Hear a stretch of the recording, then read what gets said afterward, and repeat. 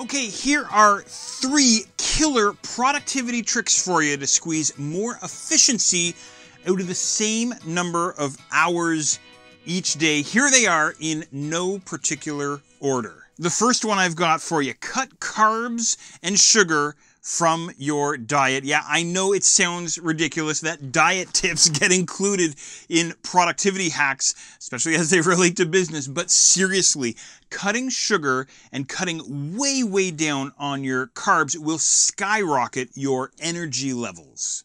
For myself, by making the simple change of cutting carbs and cutting sugar from my diet, my energy and my mood has stabilized throughout the day. So no crazy mood swings or hunger pangs or anything like that.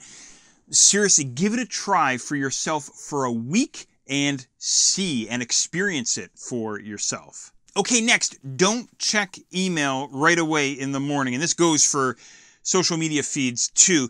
This used to be a big, bad habit of mine, but think about it this way. Your inbox is a to-do list that anyone who has your email address can add items to. Now, do you want to wake up to that every single morning?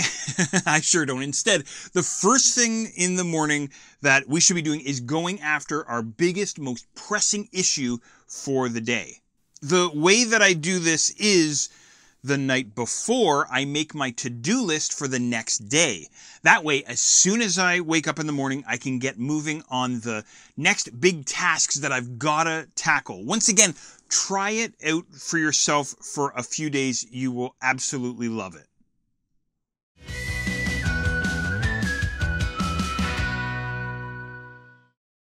All right, the third item I've got here for you, this one is huge.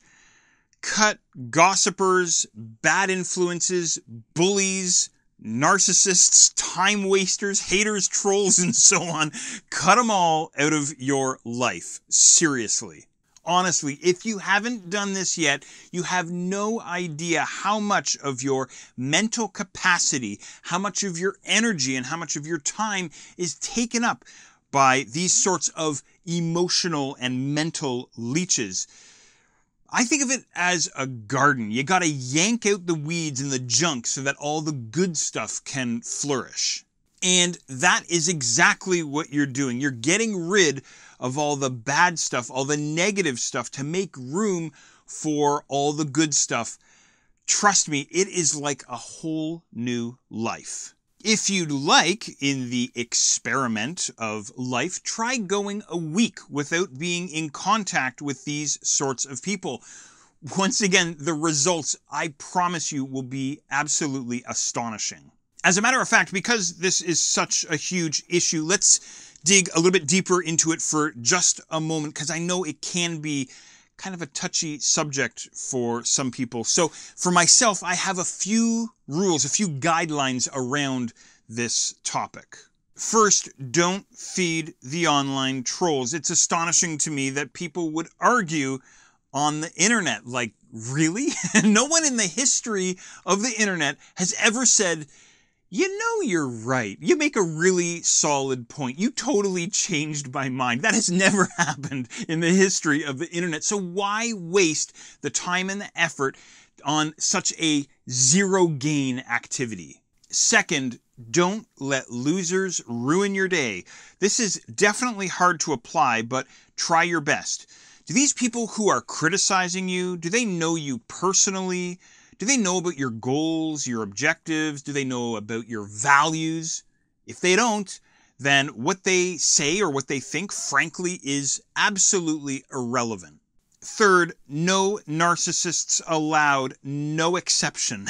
Now, I'm not talking about characteristics of narcissism. I'm talking about diagnosable narcissistic personality disorder. I've had some run-ins with what I've learned is narcissists and sociopaths, or people who suffer from narcissistic personality disorder. What does any of this have to do with productivity? Everything. Free your time, free your mind, free up your energy for much more worthwhile things like your online business. Now, since I'm on a roll here, here's a bonus productivity tip for you. Stop and take the time to figure out what works for you. In other words, experiment. So, are you a morning person or are you a night owl? Do you like working by yourself or in a group?